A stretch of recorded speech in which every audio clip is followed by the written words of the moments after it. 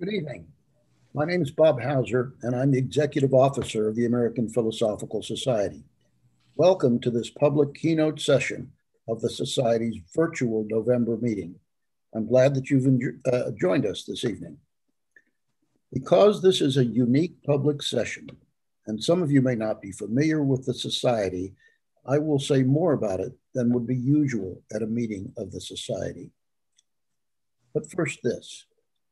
The American Philosophical Society acknowledges with respect that it resides in Lenapehoking, the homeland of the Lenape people, whose historical relationships with this land continue to this day. We recognize their continued presence and perseverance despite centuries of land theft, removal, and persecution of their language and cultural traditions. The APS expresses its sincere thanks for the past and ongoing generosity of numerous Indigenous communities and individuals who have offered their guidance, expertise, and opportunities for collaboration. The Society honors the Lenape community and those of other Native peoples through our collections, fellowships, research awards, and outreach activities. For those of you joining us for the first time, the American Philosophical Society was founded by Benjamin Franklin in 1743 with the mission of promoting useful knowledge. Most of our nation's founders were members, and the APS had Thomas Jefferson as its president for 17 years, during most of which he was either vice president or president of the United States. Like the Constitution, the presidency, the Congress, and the courts, as a source and keeper of knowledge, the Society was an essential piece of the bedrock on which our nation was founded almost 250 years ago. It remains so today. While we at the Society continue to admire Franklin and Jefferson and other founding members for their key roles in the formation of our nation, for their leadership of the Society, and for their devotion to science, education, and other noble causes, we are also much aware of their faults, most significantly their slaveholding.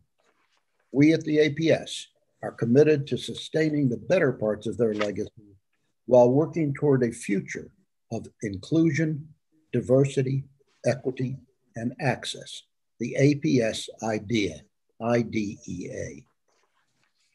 The Society is a catalyst for the discovery of new knowledge. Election to membership honors those who have made exceptionally significant contributions to science, the arts and humanities, and public life.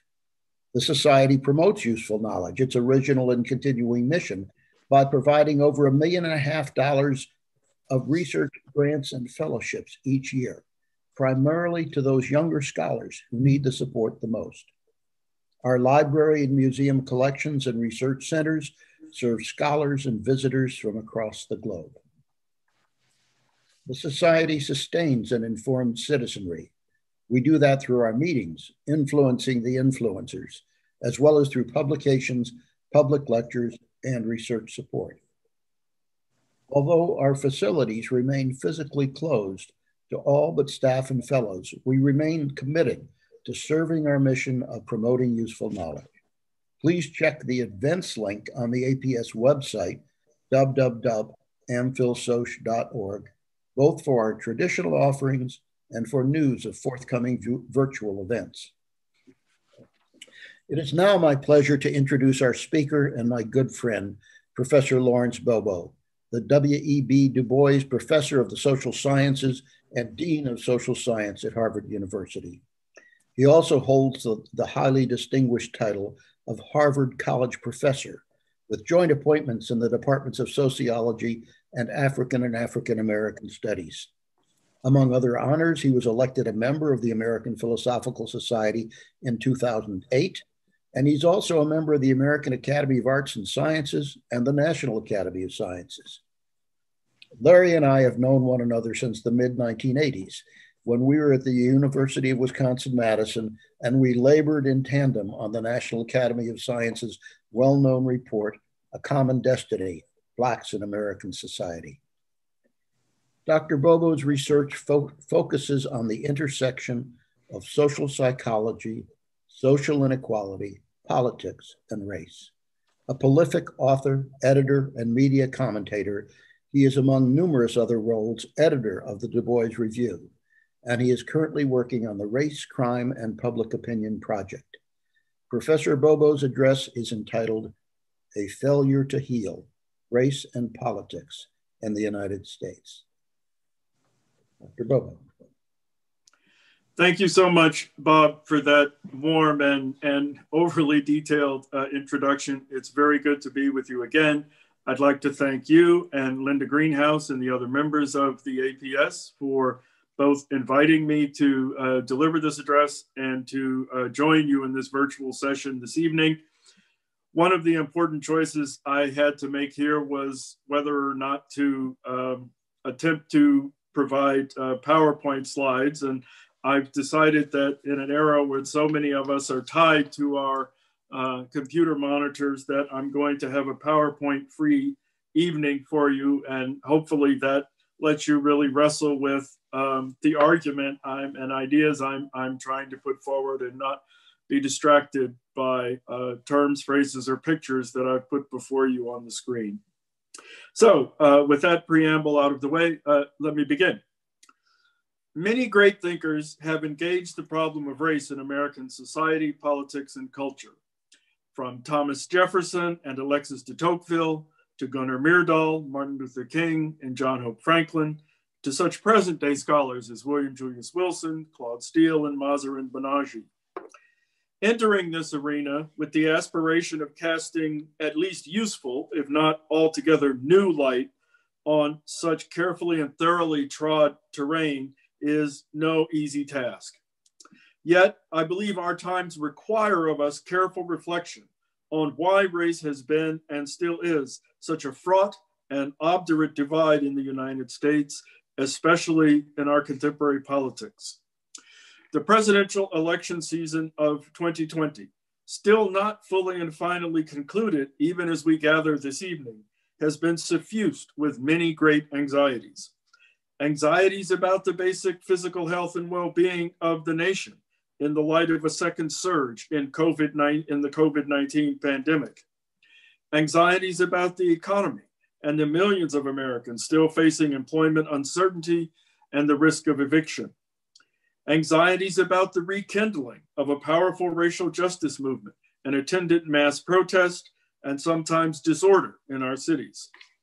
And anxieties about the future of American democracy itself, as the power of an imperial presidency and the numerous violation of norms of democratic governance that we had come to take for granted and that seem to define the American experience fall into question.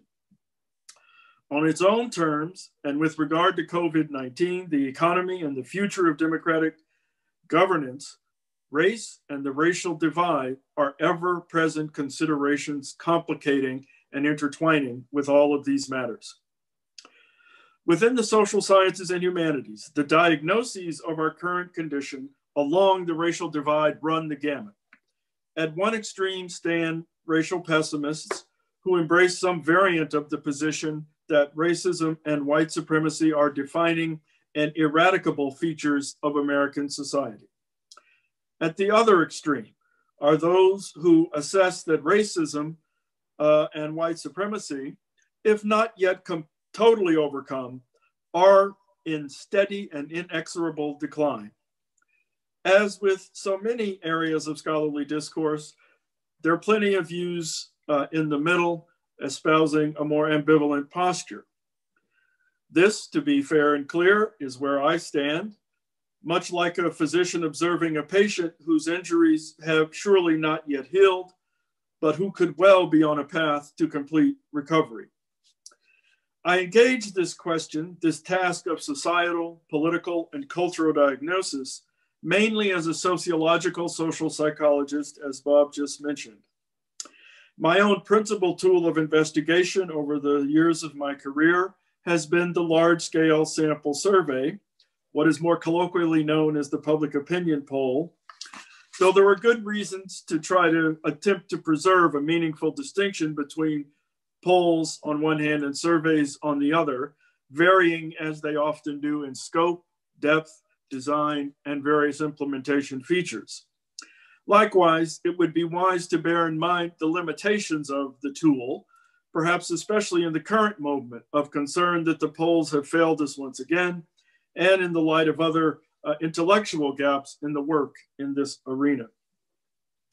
Nonetheless, anyone serious about understanding American history and its development simply must come to grips with the problem of race and racial division.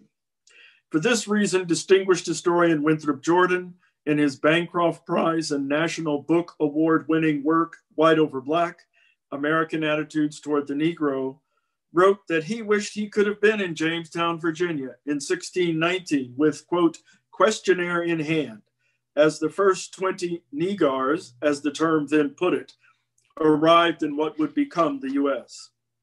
It seemed evident to him that one really had to understand the attitudes and beliefs about race actors held in those times if one had a hope of making full sense of events in the nation as they subsequently unfolded. But of course, Jordan had no time machine and could not go back to the past for such an undertaking. Modern social scientists, however, are fortunate to have available to them systematic, repeated social surveys that provide an unusually powerful tool for assessing change in our social and cultural fabric. A remarkable attitudinal record on race from two major ongoing social science endeavors, one called the General Social Survey, long conducted at the University of Chicago's NORC and used mainly by sociologists, and the National Election Study, long conducted at the University of Michigan's Institute for Social Research and used principally by political scientists, as well as several of the more ambitious commercial and media social polls, now provide a rich and complex resource base for examining the nature of and patterns of change in racial attitudes and beliefs. Unlike even the most probing ethnography or handful of in-depth interviews, or the most complex and meticulously designed laboratory experiments, surveys are able to represent large and important population groups and do so in a fashion that has long facilitated rich and varied, even if highly structured, conversations at random, as Gene Converse once put it, lend themselves to producing data that we can bring rigorous multivariate analyses and hypothesis testing strategies to, and provide the basis for an accumulation of information and knowledge. In saying all this, I make no special claim to pure objectivity. That, of course, does not exist, but it is a method that leads to a certain level of transparency, replicability, and for our purposes, a capacity to study social change. My aim this evening is to use this body of information and research in which I've been toiling for so long to address, by way of a quite imperfect, but I hope useful medical analogy or metaphor. That medical analogy entails a diagnosis of how our nation and contemporary politics have responded to the profound wound in our body politic inflicted by our grievous error in having institutionalized race-based slavery for well over 200 years. An error and wound that was followed with the pain attendant to another near century of Jim Crow de jure segregation and discrimination. The latter then slowly yielded to many years of intense struggles and contestation, many of which continue today, over whether we would be a genuinely plural, multicultural, and race-aware nation, or instead be a singular, potentially quite unequal but monolithic, profoundly colorblind nation. What then does this lexicon of medicine and wound healing do for us? What leverage, if any, does it give us? I think it focuses us on thinking in terms of major stages to a process of change and improvement and healing. It also calls to mind different dynamics and contexts of action at each distinct stage that are important to the potential for the success of the next stage of transformation and healing. The medical sciences tell us that serious wounds on the course toward healing progress through four pretty uniform stages. The first is called hemostasis, in which the blood loss caused by a wound is stopped. The bleeding is staunched. For brevity's sake, I will view this stage as involving the end of the importation of slaves to the US with its ban in 1808. The second stage of wound healing is known as inflammation, wherein the wound swells up, often turns red, and is a source of considerable pain, as the body strives to control any remaining bleeding and to ward off infection.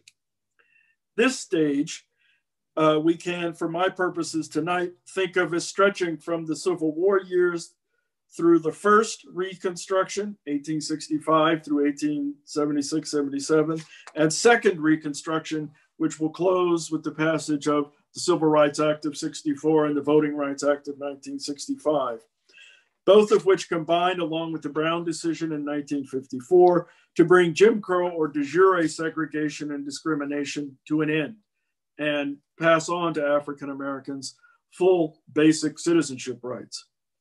We are arguably then entering or still in process of the third stage, though I can appreciate that the case can be made for not yet moving beyond this second stage, but bear with me for now. This third stage is called proliferation, in which a wound is steadily being rebuilt with new collagen, new blood vessels, new networks in the system being established. A final stage, and for the purposes this evening I regard as an aspirational goal, is that of what's called maturation or remodeling. Herein, a wound finally fully closes, and in the case of more minor wounds, the tissue is restored to something very close to its original state before the infliction of an injury.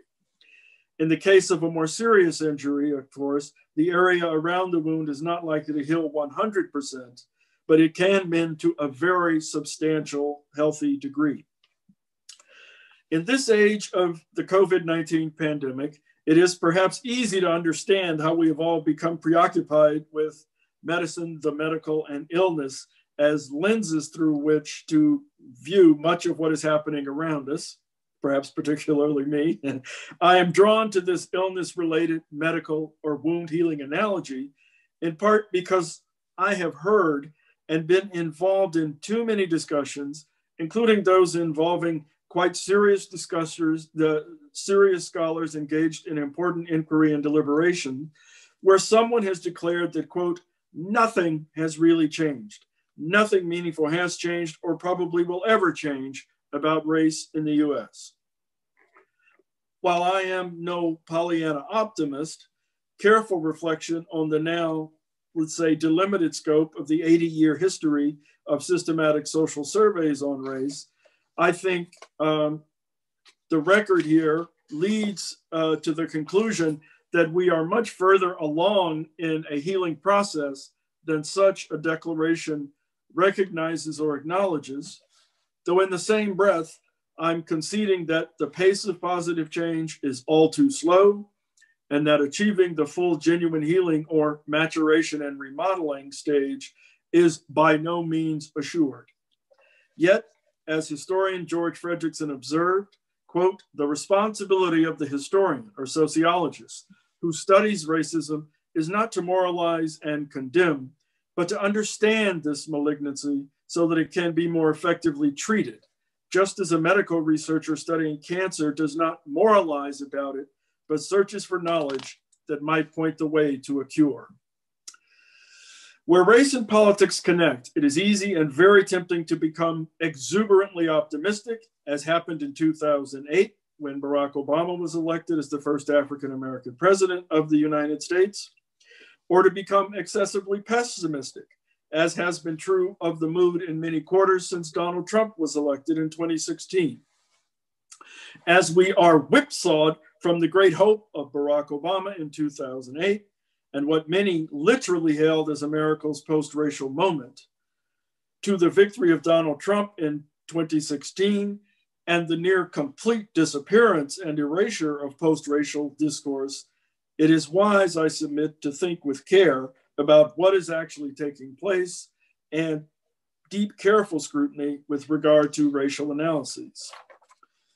Let me turn to some conceptual groundwork here. Before discussing my assessment of the attitudinal record and before directly answering the question of whether or to what extent the US has a failure to meaningfully heal the wounds of race, let me start with two conceptual points about racial attitudes and notions of prejudice or intolerance. We tend to think, especially in lay terms, of ethnic or racial prejudice as lying along a single continuum. This continuum running from hostility, dislike, and antagonism at one extreme to encomity, liking, and harmony at the other end. Now, it is true that eminent social psychologist Gordon W. Allport defined prejudice as, quote, an antipathy based upon a faulty and inflexible generalization. It may be felt or expressed. It may be directed toward a group as a whole or toward an individual because he is a member of a group, end quote.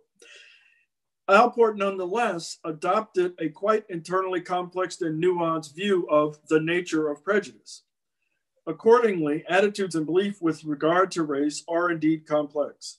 Whether our gaze is directed at a societal level analysis within particular communities or organizations, or even at the level of the individual and his or her personal psychology.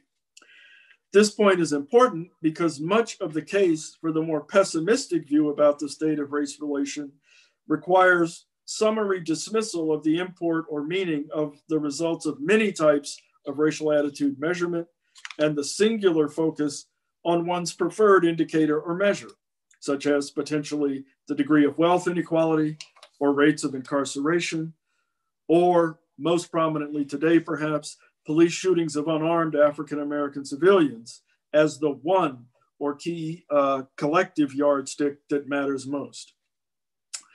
It is hard to engage these issues without considering how best also to understand and use the concept of racism. It is at once an indispensable term in diagnosing American society and politics, but it is also a term that has been too casually, unreflectively, and imprecisely used, both within and outside the academy. The most useful definition of racism or of racist ideology that I have found comes from the work of William Julius Wilson.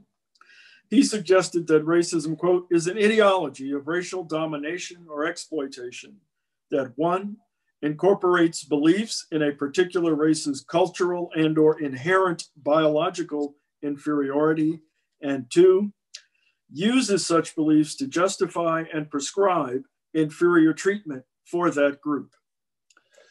Accordingly, it is a set of ideas or beliefs about durable patterns of difference between groups along socially valued traits, statuses, and behaviors. It can and often involves reference to differences in nature or biology, but may also, I submit, involve reference to presumably deeply rooted and only slowly changing cultural patterns of outlook, belief, and behavior. Quickly stated, my first substantive claim is that in the post-World War II period, we saw the social organization and ideology of race in the US shift from a state of Jim Crow racism to one that I label as now involving laissez-faire racism, or perhaps as I'm sometimes toying with, neoliberal racism. That shift involves a move of some considerable significance and could be viewed through the medical analogy for the moment as a step forward in the healing of the wound. Let me elaborate on the nature and basis of this claim. Foundational major surveys on race began as the US started its involvement in World War II, with key baseline surveys being done in 1942, 1944, and 1946. This was a time when most African Americans were still in the South and where Jim Crow laws, practices, and outlooks still held unambiguous sway.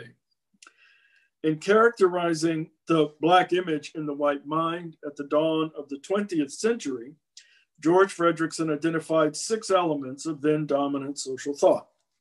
He pointed to widespread acceptance among white Americans of the idea that Blacks were different from and inferior to whites, and that such differences could not be quickly or easily changed. Accordingly, the idea of race mixing and intermarriage was to be avoided at all costs. Hostility to or prejudice by whites against blacks was presumed to be natural and inevitable. And indeed, notions of biracial equality and civic equality were simply inconceivable. That was Jim Crow. The first major national survey on race that became the baseline for the work in this arena, as I said, took place in 1942, conducted by what was then called the Office of War Information, a US government agency. On a number of critical issues, it yielded evidence of a national consensus among white Americans in support of the elements of Jim Crow racist ideology. Some 68% of white Americans affirmed the idea that our schools should be racially segregated. Some 54% at the time affirmed the idea that public transportation should be segregated. And 55% thought that white Americans should receive preference in access to jobs and employment. These results and many others are reported in a book I co-authored with my mentor, Howard Schuman, and Charlotte Stee in 1985 called Racial Attitudes in America, Trends and Interpretation. Now, in that work, we divided the available data into three major categories: principles, or the abstract ideals that ought to guide Black-white relations; implementation, or public policy, the things that government should or shouldn't do to bring about greater racial equality and integration and equal treatment; and thirdly, social distance, the degree to which individuals were willing to enter racially integrated situations of different context and mixture. What we find on the whole is an enormous positive normative transformation with regard to race. We find, in effect, a repudiation of Jim Crow ideology, so that the endorsement of school segregation becomes the endorsement overwhelmingly of the idea that our schools, at least in principle, ought to be integrated. Endorsement of the idea of white preference and access to jobs and of segregation in public transportation show such rapid and sweeping change that they literally dropped from major national surveys by the early 1970s. If one were to look at this domain of social distance, entrance into hypothetical context and situations of varying levels of integration, we find that superficial numbers of African Americans come to be welcomed into schools, neighborhoods, workplaces, with virtually no levels of objection, again, by the late 1970s. If one looked at the larger context in which Blacks might become half or a majority of those in a school or a neighborhood, there were substantial signs of resistance among white Americans, even comparatively recently, to entering such contexts. In the policy domain, there was long been much less support for a strong activist government in assuring racial equality, unless the nature of that equality involved a highly public sphere of life, such as access to hotels and restaurants or in public transportation. If it involved access to jobs, access to higher education, other efforts to aggressively reduce inequality, there was deep skepticism that surveys have always shown since at least the mid-1960s, and particularly so for any strong version of affirmative action, as questions were increasingly asked about that subject beginning in the mid-1970s. So we emphasized a huge normative change in repudiation of the principles that undergirded Jim Crow racism, but recognition of a principle implementation gap, that while people were no longer ready to advocate for a social order that was de jure segregated and discriminatory as the principle or goal, they were far from ready to see government take profound steps toward undoing racial inequality. The second point I want to make here is that as we witnessed the kind of institutional decline of Jim Crow racism, as brought about by the Brown v. Board decision, the '64 Civil Rights Act, the '65 Civil Rights Act, and other related legislation on housing as late as 1968, we also saw the decline of popular endorsement of and intellectual investment in the ideology of Jim Crow. What happened in its place? I argue that we've seen the emergence of a new form of racism that I call laissez-faire racism. This is an outlook that suggests that government has no strong obligation or duty to undo racial inequality, that lack of a positive duty in part rests on the belief that African Americans and their own behavior patterns and culture are primarily responsible for ongoing racial inequality, and that is tethered to a strong sense of antagonism or resentment as African Americans and members of other minority groups press demands on society to redress longstanding inequalities and sense of grievance and unfair treatment.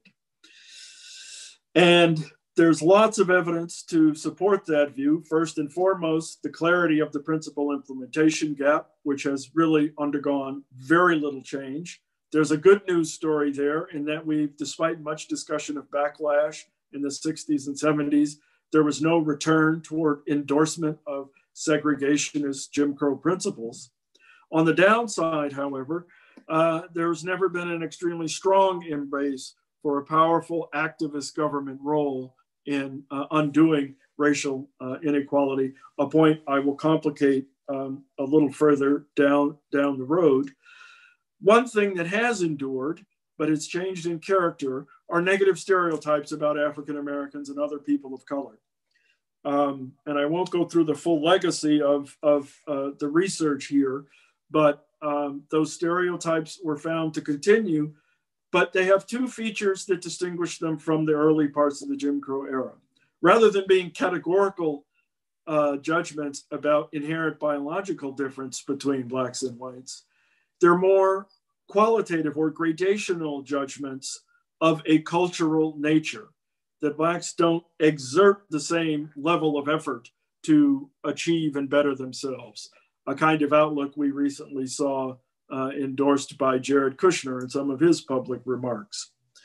That set of stereotypes remains powerfully there. It is a strong underpinning of the resistance to a more activist government engagement in social change. In addition, we've also seen extraordinary hostility in the past, and I'm going to complicate this even further in a moment, to strong Black activism demanding and pushing for change, with those things having real political resonance and punch. Let's leap ahead to something closer to the current moment. A core feature of our current political environment that I wish to emphasize is the friction that grows out of the joint occurrence of rising economic inequality and vulnerability for much of our population, at the same time that we have witnessed a sizable and increasing ethno-racial diversification of the US population. That has bred a circumstance in which we see the kind of racial polarization that worked well for the Trump candidacy. What's the context? For most of the period from 1945 to 1973, as our economy grew, incomes grew for everyone, and the income gap between the most affluent and the least affluent in the US actually shrank. A quite different story has characterized the post-1973 period, particularly the post-1980 era.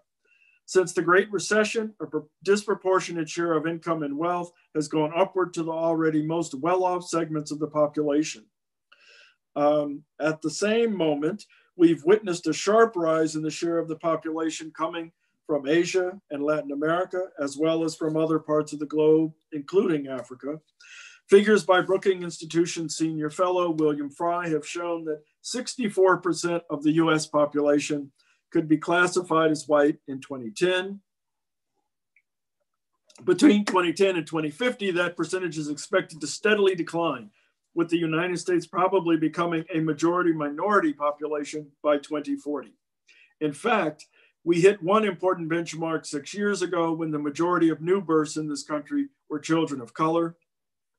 Experimental research shows that when presented with evidence of these demographic trends, many white Americans tend to express a sense of threat from minorities and a greater emotional animosity toward them. They also begin to think even more than they may already have in very zero-sum terms about opportunities and resources. Moreover, there's some experimental work showing that drawing attention to these demographic terms have direct political effects. Social psychologists Maureen Craig and Jennifer Richardson found that experimentally manipulating awareness of this racial population shift increases wide identification with conservative political ideology and the Republican Party. Circa 2016, enter Donald Trump. It should surprise no one that this nexus of conditions, sharply rising inequality and an increasingly acute sense of economic vulnerability for lower and middle income Americans, in the context of rapid population change as we transition from a solid majority white population to a nation with without a clear ethno-racial dominant group, opens the door to powerfully resonant blend of anti-minority populism, an important development. Now, this is not to say that that's the sole factor that drove the outcome of the 2016 election. As we know, there were active minority vote suppression efforts. There was no doubt a strong strand of misogyny against Hillary Clinton, and there was a great deal of interference from Russia and potentially other outside sources in our electoral processes as well. But I believe it is that context that really laid the groundwork for the Trump candidacy and contributed to his success at mobilizing racial tensions and both gaining the Republican nomination and ultimately the White House, which in some ways could be viewed as the political consolidation of the laissez-faire racism regime. I want to suggest to you, however, that in the current electoral context, there are some grounds for optimism, but we don't want to exaggerate them. We want to keep them in balanced perspective. What is the prognosis then for further progress in healing wounds of race? There are several features of the current national election results that augur well for the future of the racial divide. First and foremost, the most divisive American president since Woodrow Wilson, and perhaps arguably ever, has been fired by a clear majority of the American people. And despite the senseless litigation and chicanery that is holding up formal recognition of this outcome. The fear was real that his grip on a wide enough segment of American voters was sufficient to secure his reelection, but one can take heart that a deep and broad mobilization occurred that yielded a more sanguine outcome with regard to matters of race and racial division in the Biden-Harris ticket's victory over Trump-Pence. A feature of this victory not to be shortchanged or glossed over is the fact that the ticket included a woman, Vice President-elect Kamala Harris, who is of Afro-Asian American heritage, thus shattering at once multiple glass ceilings. Second, exit polls signal several other trends that may well tell of sanguine changes about the racial divide in the US. To be sure, the overall vote, as it has been in most elections within living memory, was racially polarized. 58% of white Americans voted for Trump, whereas solid majorities of Latinx and Asian American voters cast ballots for Biden, 65% and 61% respectively, according to exit poll estimates, and a supermajority of 87% of African Americans did so. I have referred to this pattern in the past as the Obama coalition, consisting of a multiracial collection of slightly more than 2 out of 5 white voters, 2 out of 3 Latinx and Asian voters, and about 9 out of 10 African American voters. This coalition is slightly better educated, more likely to come from the Eastern Seaboard and Western states, composed of union household members and slightly higher income groups. Third, and particularly encouraging, racial issues and tensions were highly visible and directly salient in this election and engaged as such by the victorious candidates, yet it did not spoil their chances of victory and for advancing a more race-conscious progressive agenda. We may well have experienced a collective social epiphany in the wake of the murders of Ahmaud Arbery, Breonna Taylor, George Floyd, and all too many other African Americans than we have time to name here this evening. Exit poll results show, in fact, that some 53% of those who cast votes said the criminal justice system treats Blacks unfairly, with those holding this view substantially more likely to vote Biden-Harris. Likewise, 57% of voters expressed an overall favorable opinion of the Black Lives Matter movement, and a remarkable 69% of voters said that racism in the US is either one of or the single most important problem facing the nation. Indeed, that 20% of the electorate, 1 in 5, who view racial inequality as the single most important issue facing the nation, fully 92% of them voted for Biden over Trump. This is fertile ground for pushing a new shared collective understanding of the racial divide in America. Fairness, accuracy requires, however, that I acknowledge several less than sanguine trends. Again, the most obvious of which is the large number of voters who supported a president who was the most prominent birther during the Obama presidency, who referred to Mexicans as murderers and rapists, who called for a Muslim ban, who pardoned Joe Arpaio, who was convicted by his own local courts of racial profiling, who referred to African nations as blank whole countries, who could not consistently criticize those who led an openly anti-Semitic, anti-Black march in Charlotte, North Carolina, and so much more. Among the potentially worrying features of these voters about the future is the high fraction of whom are white evangelical Christians. White evangelicals are about 28%, or just under a third of the voting age population. And exit polls indicate that some 76% of them voted for Trump. More pretentious than this, however, are the high fractions of younger white voters who sided with Trump-Pence over Biden-Harris. Exit poll results indicate that young white voters who were between the ages of 14 and 25 when Trump first assumed office, a full 53% of them voted for Trump. Similarly, among those who were 26 to 40 years of age when Trump first assumed office in 2016, a full 57% voted for Trump.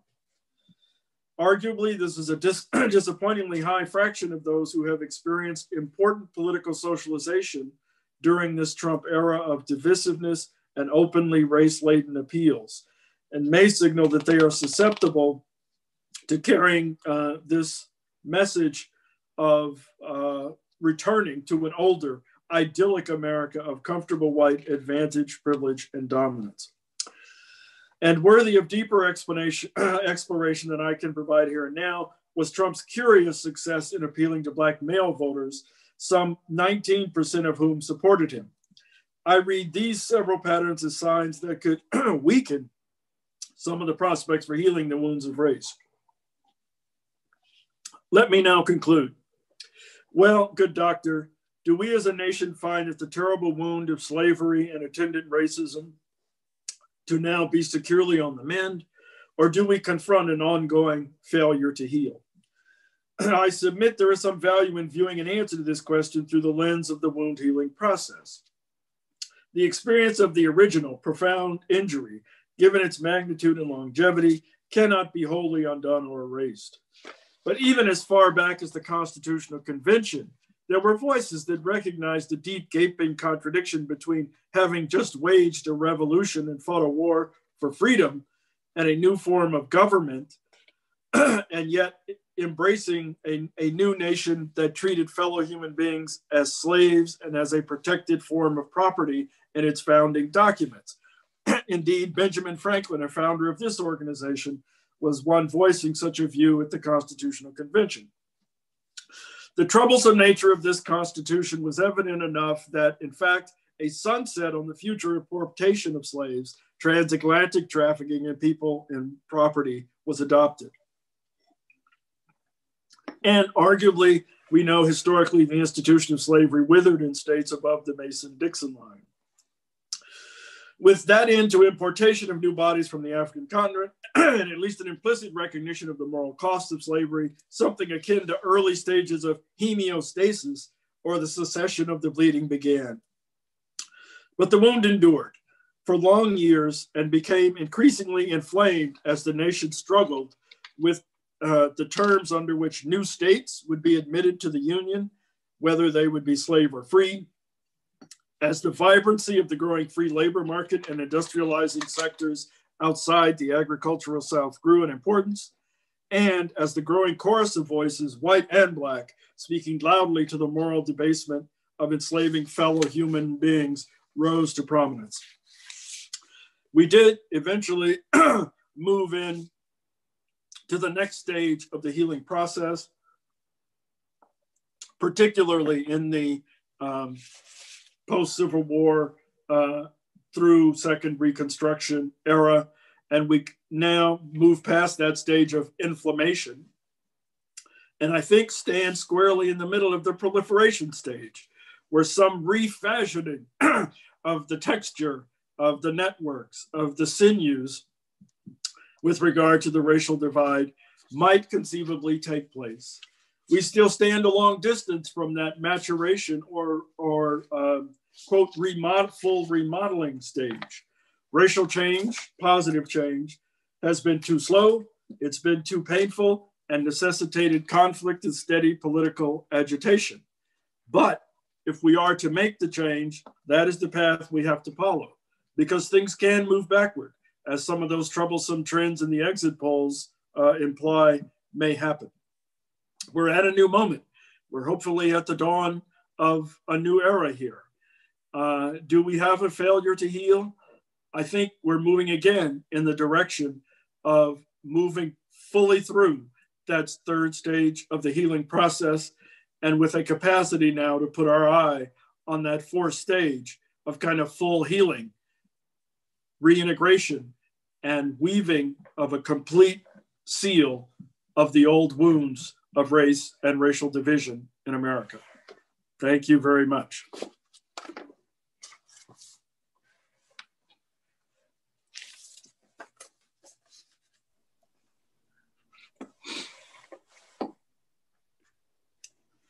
Thank you, Dr. Bobo. This is exactly the kind of thoughtful and thorough discussion of our failure to heal that I was hoping that you might be able to present this evening. Let me start with one question from Diane Venters. What, in your thinking, is the incentive for the dominant caste, that is white people, to extend a handout to people of color?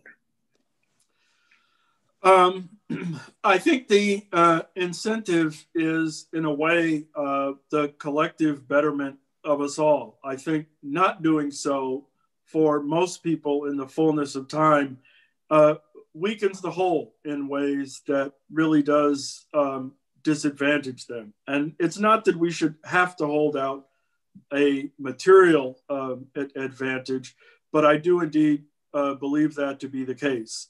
There is interesting work done by my colleague here, economist Nathan Nunn, analyzing what has become the path of development in former slave states as compared to non-slaving states, especially if they enslaved, their own citizens or people.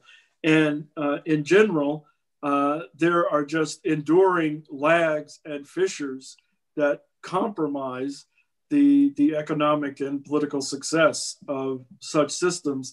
And I think a lot of what we're wrestling with today is embodiment of exactly that kind of failure to heal that we would, without doubt, collectively, and in most instances individually, be better off if we really moved in that sort of direction. In the immediate short term, I see how it can be read as zero sum and a potential loss. But I think reflection, especially thinking through a longer scope, we would see the benefits of it. I'm curious to know whether during the Trump administration itself, there have been any substantial shifts in a negative direction in the major kind of public opinion series that you have followed? I have not yet observed any major negative shifts, and some things continue to show at least small improvement. For example, we continue to see, as some recent panel data analysis have shown, continued decline in some negative stereotyping about African Americans and other minorities. The real worrying trend here is that over the period of the 90s and early 2000s, we've seen an increasing polarization in political party identification and its link to certain measures of resentment against African Americans, so in particular, and minority claims on society in general, so that it really is becoming a defining feature of our basic, deeply institutionalized partisan alignments. And that is a very troubling development.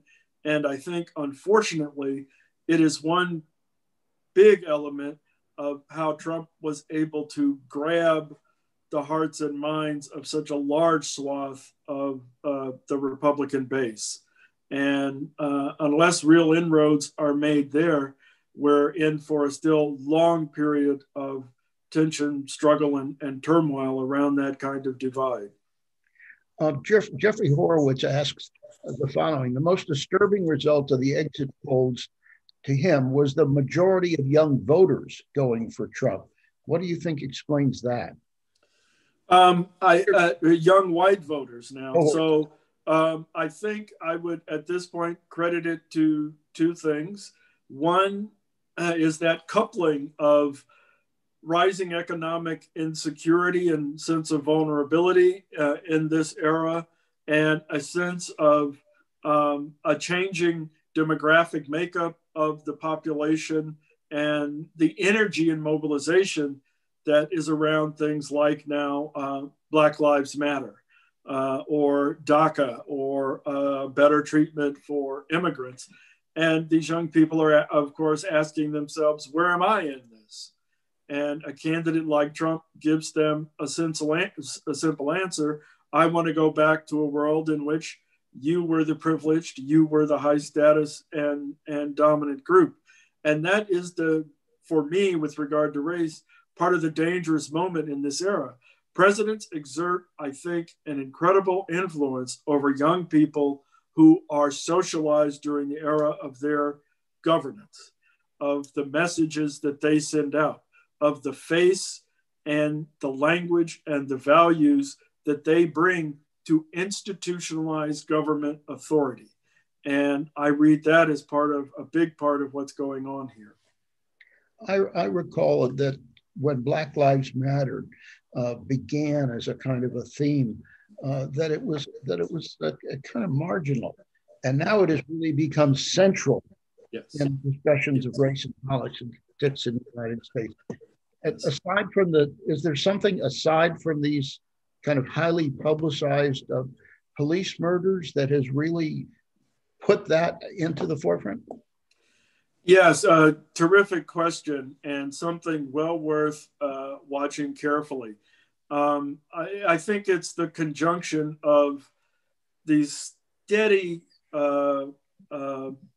news coverage and now really troubling but necessary video footage of the shootings of unarmed and often completely innocent African-American civilians, and the just powerful, gut-wrenching death of George Floyd are a big piece of this. That those things occurred in conjunction with the COVID-19 pandemic, something that we all thought would be a great equalizer, but turns out to be something that feeds into and amplifies existing race and class inequalities, that those two things together, along with other dramatic images like an American president who can't criticize white supremacists combine to create a sense that this really is a different moment, calling for a whole new take on this. In fact, I would speculate it cuts, we don't have the evidence yet, but I speculate that it cuts deeper than the kind of experience that grew out of John Lewis's experience on the Edmund Pettus Bridge, where peaceful Black protesters were set upon by state troopers with clubs and dogs and the like, which was a profoundly transformative moment in that era. I think this runs as deep, if not more, than that moment in galvanizing a new way of thinking about racial inequality. That is, the police shootings, the pandemic, and the racialized effects of it, and a openly divisive president have combined to produce the seeds of potentially potent social change. Linda Greenhouse asks if there are other nations that might possibly serve as positive models for us as in the United States as we go forward. I am actually wrestling with that very good question intellectually all the time. And I kind of pose it, are there other nations we can look to, nations that have had histories of deep institutionalized racial inequality that have achieved a greater degree of transformation? My own reading, which is still all too preliminary, I can't speak with deep expertise here, about developments in South Africa, developments in Brazil, to a degree, developments in Cuba, all suggest that we have not yet seen a society kind of fully, completely undo deep, long institutionalized racial inequality and stigmatization of a segment of its population. That doesn't mean it's impossible, but it hasn't happened yet. Is there something particular that might be learned from the Scandinavian countries? On the one hand, my impression is that Norway has done pretty well at dealing with a growing and increasingly heterogeneous population, while Denmark hasn't.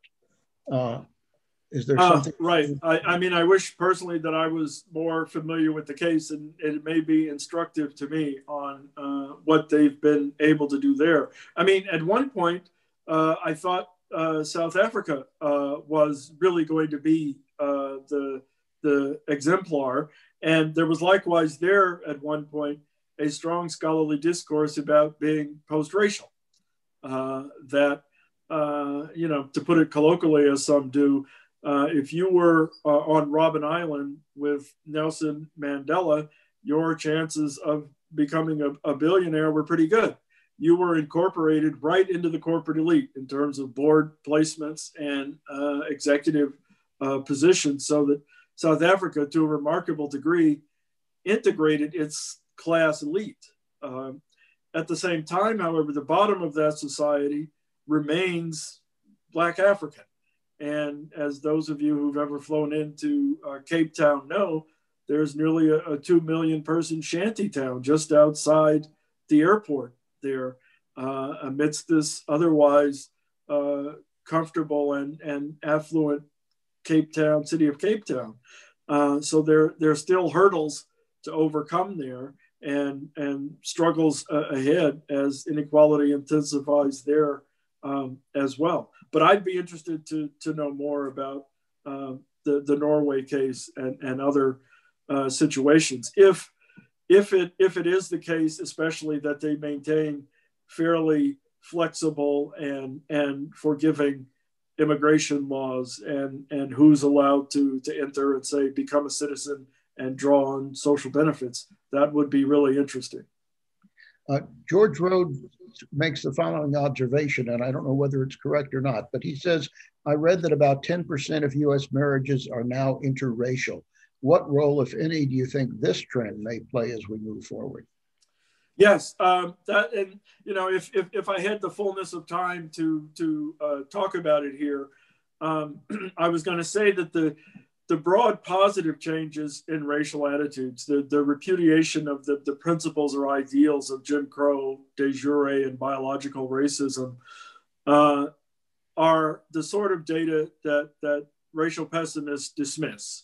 That's just lip service, that Americans have learned to say the right thing, and surveys tell us nothing about what's really going on the ground, where racism is as alive and well and experienced today as it was 100 years ago or more.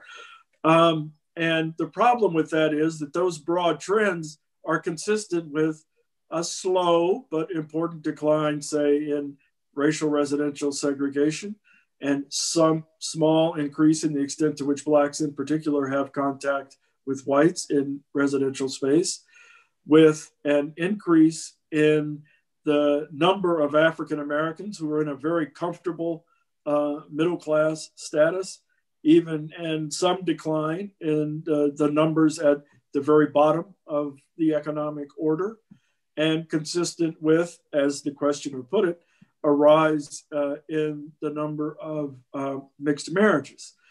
The problem in the past has been that many analysts and scholars, I think, were again overly exuberant about what those data implied, because there's strong evidence suggesting that, for example, the one drop rule, the rule of hypo-descent in the US remains a powerful influence, that children of mixed race units are most likely to be read still as Black, a country that at one point largely read any Black ancestry as making one Black.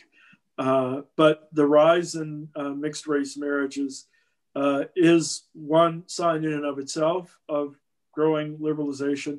And it's one of the things that I think is portentous for the future. Howard Gardner raises the following interesting question. Populists and autocrats have been on the rise around the world. To what extent do you think the demographic and cultural differences within those nations are similar to or fundamentally different from what we have been observing in the post-Obama period in the US?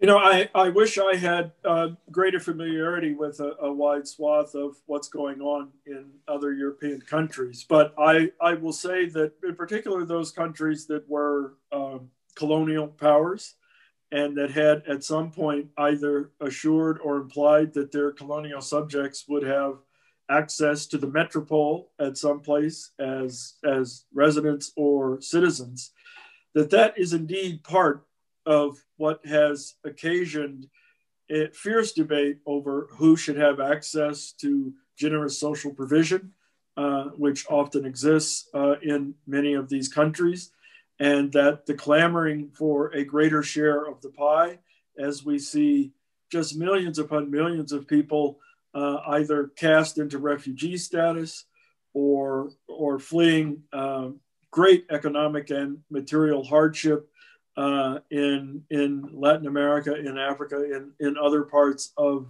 the world in search of better lives, are putting pressure on all these more affluent nations and their resources. And I think a lot, not necessarily all, but a lot of the kind of rightward movement that we see is indeed a reaction against that growing diversity, again, in the midst of deepening economic anxiety and worry about both individuals' positions within a national economic order and the nation's position within the world order. And so I do think I see strong parallels without being so glib or nonchalant as to say, yes, indeed, it's all the same. Nina Jablonski asks, and this will be the second to the last question because our time is running a bit long. Many people hope that the era of laissez-faire racism would have been ended or actively countered by President Obama. This didn't happen, or at least not to any great extent, except by his example in the office. In light of where we are now, what concrete steps could the new occupants of the executive branch undertake in the coming years to help steer our country onto a new road of racial equality and true equal opportunity? A terrific question and unambiguously a real challenge. To his good credit, Obama tried to tell folks that they needed to remain mobilized, that really his only prospect for making change hinged on there being an engaged, active, voting citizenry who was backing his agenda. You know, I think he was fond of quoting FDR when dealing with those who were pushing him to adopt more and more aggressive social legislation in response to the Depression in the New Deal era. He would say, "Great, now go out there and make me do it." So it's not really on Obama from my vantage point, but on many other political actors and leaders. And here I'll confess, some personally, some real disappointed with many of his critics, among especially African-American elites and commentators, who I think were just unfairly aggressive in their attacks on Obama at a time when many of his deepest opponents just literally wanted negative noise around him to make it harder for him to govern and to accomplish parts of his agenda. There are other issues here that matter, like having 60 Democratic senators when a fair number of them were, in effect, closet Republicans who were vulnerable to being quickly replaced depending on how they voted on any piece of legislation were an issue. The difficulty of maintaining mobilization in a midterm election when it's not, a presidential candidate on the ballot at stake was yet another issue. And the kind of overwhelming economic support that folks like the Koch brothers provided to the creation of the Tea Party in that moment. These are all elements of the counter mobilization that was going on. And I just, if I blame Obama for anything in this era, it's kind of twofold. Not being the kind of politician who loved being in the struggle himself, constantly articulating the message, pressing the flesh. He was more professorial, give a speech, lay out the agenda, let others carry forward the work. And secondly, he did play into allowing many of his supporters to understand him less as a politician and more as almost a social movement figure, that it was going to be in and of itself a revolutionary transformation, not a step toward the difficult work of governing in a complex democratic system. But I'll stop there. He did the best he could, in my estimation. The last question that I can offer before we leave tonight is from our conservator, Renee Walcott. She says, Ibram X. Kendi holds that racist ideas are a response to and justification of discriminatory policies, from slavery to redlining to an unbalanced criminal justice system. Do the data you observe support that hypothesis? Does changing the policies result in a change in attitude among white people? It's a complicated question to answer. And I guess to quickly, what I would say is, in one sense, yes, institutional arrangements reflected in law, policy, recurring practice do tend to breed rationalizations. That is, create the ideas that tend to justify what's just been done or created. However, once those ideas have been created, they exert extraordinary force on channeling what happens from that moment forward. So it borders on being not very constructive to say, all we have to do is change the policy. Changing the policy is a political act that will require moving hearts and minds to obtain. So that is why wrestling with the cultural problem, the psychological problem, the attitudinal problem has to be part of any agenda for positive racial change. On that note, I will call this evening's occasion to a close. I know there are a lot of questions that we have not been able to answer tonight, and I will share those with Professor Bobo, and he may be able to respond to at least to some of them in writing, and we will, and if so, we will post those on our website. But in closing, I would like to thank Professor Bobo most heartily for this really wonderful, fact-filled account of our failure to heal the racial divides that have plagued this country for so long.